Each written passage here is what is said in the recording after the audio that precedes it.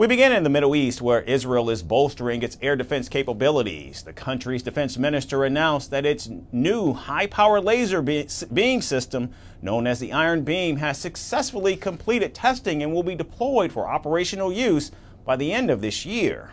The Iron Beam was co-developed by two leading Israeli defense firms. It's designed to work alongside Israel's well-known Iron Dome, which has been used to intercept rockets fired by Hamas, Hezbollah, and the Yemen-based Houthis. Achieving operational laser interception capability places the state of Israel at the forefront of global military technology and makes Israel the first nation to possess this capability. Our enemies from Gaza, Iran, Lebanon, Yemen, and other arenas should know. Just as we are strong in defense, we are strong in offense. And we will do everything to protect the security of Israeli citizens. Now, while these existing systems have intercepted thousands of rockets, they're expensive to operate. Each traditional interceptor missile costs around $50,000, with some running into the millions. By contrast, the Iron Beam uses directed laser energy to neutralize incoming threats for just a few dollars per shot. And unlike conventional missile interceptors, the Iron Beam doesn't launch another projectile. In fact, it fires a laser beam that heats up the target until its engine or warhead collapses. Now, this allows for near instant neutralization with what officials describe as no time lag.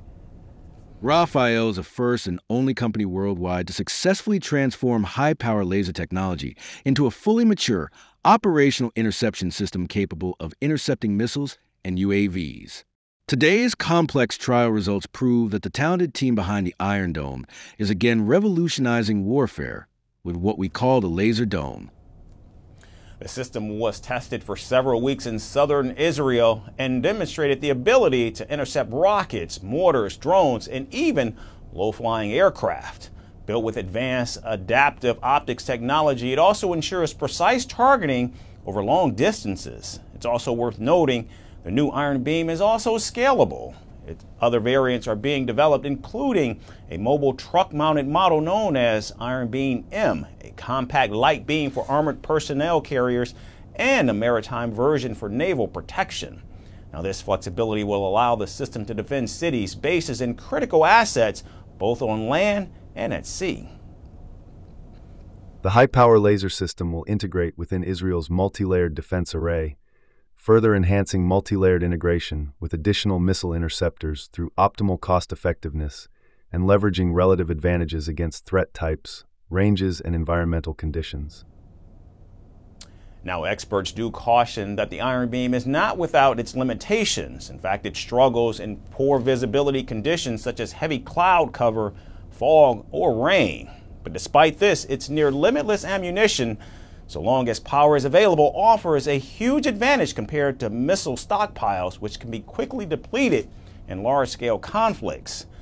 The $500 million project has been nearly a decade in development, and its success marks a significant leap for Israel's defense capabilities. So as the deployment begins by the end of this year, military planners worldwide will be watching very closely. Firstpost now available in 9 languages on YouTube. English, Stands at $36 trillion. French, Le FMI, comme German, geschäftsführenden Direktor, Hindi, $30 trillion ka kaljo. Indonesian, Pemerintah tanpa pemeriksaan. Italian, Skali radikali. Japanese, $1 euro. Portuguese, Por causa do próprio balanço patrimonial. Spanish. Beautiful bill. Go to Settings, click on Audio Track and select the language of your choice. Be the first to know what's happening around you in your first language. Firstpost.